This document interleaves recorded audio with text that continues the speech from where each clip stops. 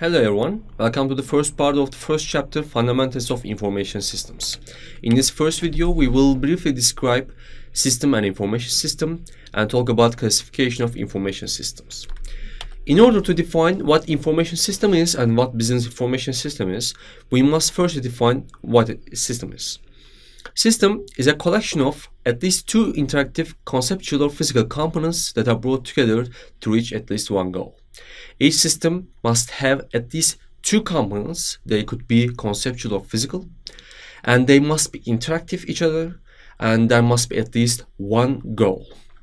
Apart from these components, there are some other concepts to be investigated regarding to system concept.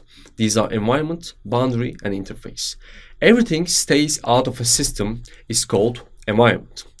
Boundary is the area that separates system from its environment, and interface is the area that provides communication of system components with the environment.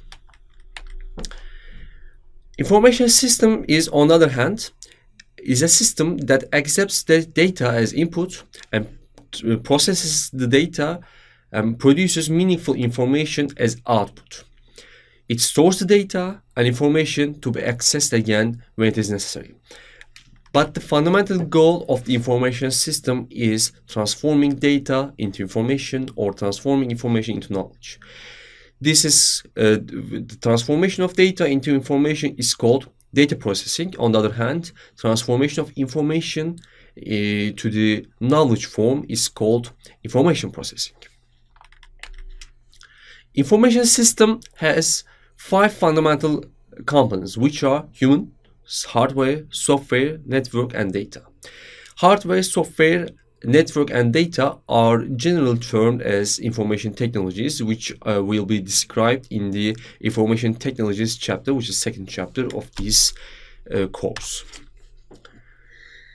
Let's also describe data, information, knowledge, and wisdom concepts, which are generally confused in each other.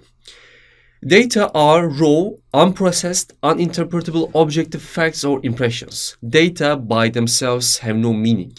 On the other hand, information has, and it is the organized and meaningful form of data. Information by itself has a meaning, and this meaning is objective. On the other hand, knowledge is quite subjective. It is the meaningful also and value-added form of data and information, but knowledge is generally produced by the combination of data and information with human experience and analytical skills. On the other hand, wisdom is a very hard concept to describe, but generally it deals with values, judgments, understanding, and intuitions of humans.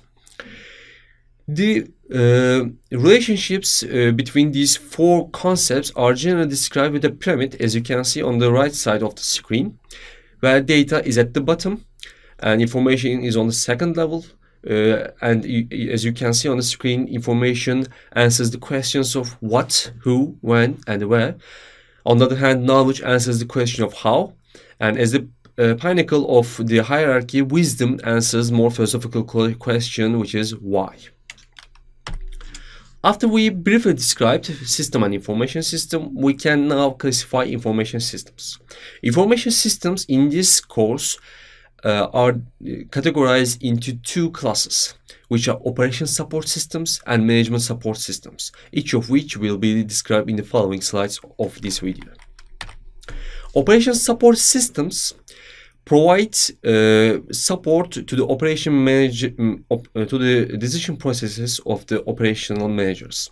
They record the operations, update the databases regularly, and provide and support communication and collaboration of the employees and managers. The first and the most fundamental type of operational support system is transaction processing system. Transaction processing system fundamentally process, records, and stores data. It is the basic information generator for the businesses. They follow daily routines, operations of the businesses, and records their actions and stores them to the databases. Transaction processing systems process the data in two different ways. Real-time processing is processing data whenever they are generated or they are occurred. Batch processing, on the other hand, is processing data in a specific time periods, let's say daily, weekly, monthly, or annually, or other time periods. Process control systems provide support in managing physical production processes. They fundamentally support the operations of the employees and businesses in the production phase. Enterprise collaboration system is another type of operational support system. They enable individuals to communicate with each other and enable the communication of the employees, managers, and other stakeholders within the business or out of the business. A special type of enterprise collaboration system is office automation systems. Emails, fax machines, video conferencing, audio conferencing, electronic calendars are examples to the office automation systems. Management support systems is the second class of information system. They generally provide support to the managerial decisions of the managers. The first type of management support system is maybe the most famous one, management information systems.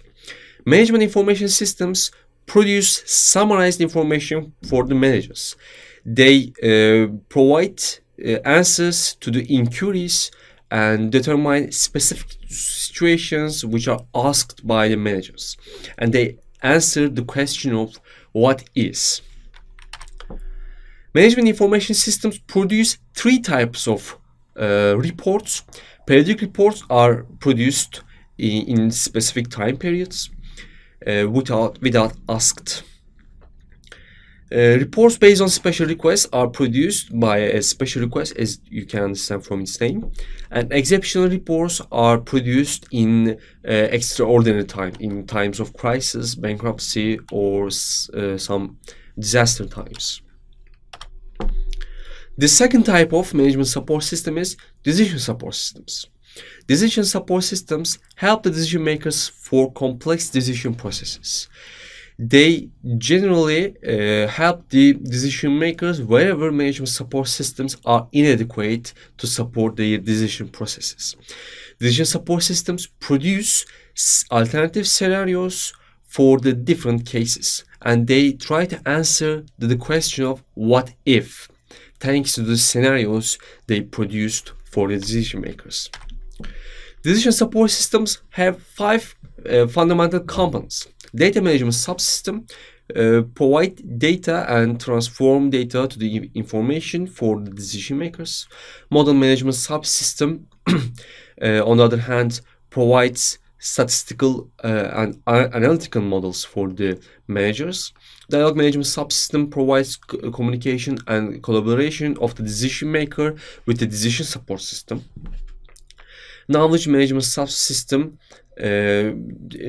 tries to enhance the knowledge level of the decision makers, and decision maker is a key role on the decision support systems.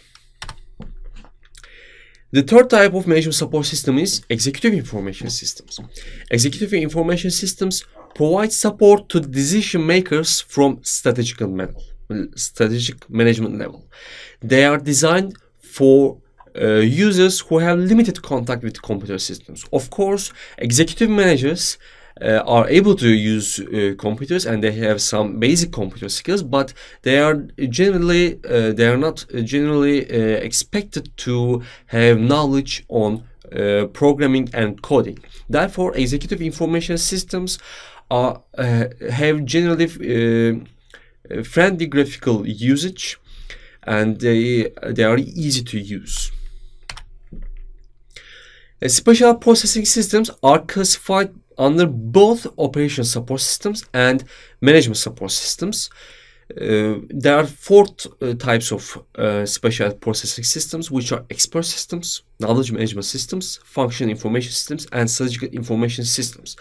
These information systems are designed and developed for special purposes for the business operations. And by this way, we come to the end of the first part of the first chapter. In the next part, we will discuss decision making, knowledge management, and business information systems. Until next time, stay well.